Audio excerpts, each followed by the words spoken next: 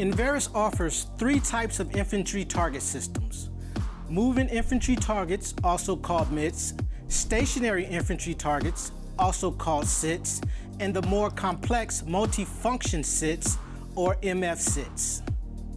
The MIT is capable of raising 1 or 2 infantry target silhouettes, moving left to right at selectable speeds up to 9 miles per hour. The stationary infantry target allows for individual up-down control of up to 3,000 targets on a single range.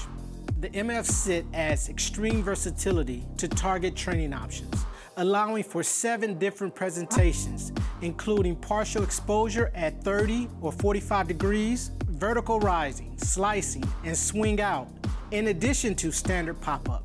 The user can switch the MF SIT between configurations in a matter of seconds without the use of tools, reducing downtime in training. The MF SIT can be ground-mounted or mounted on a moving platform, further expanding the training capabilities.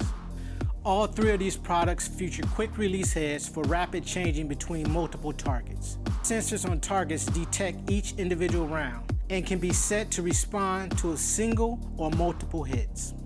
With a wide range of size and complexity, the SIT, MIT, and MF SIT can greatly expand your training opportunities.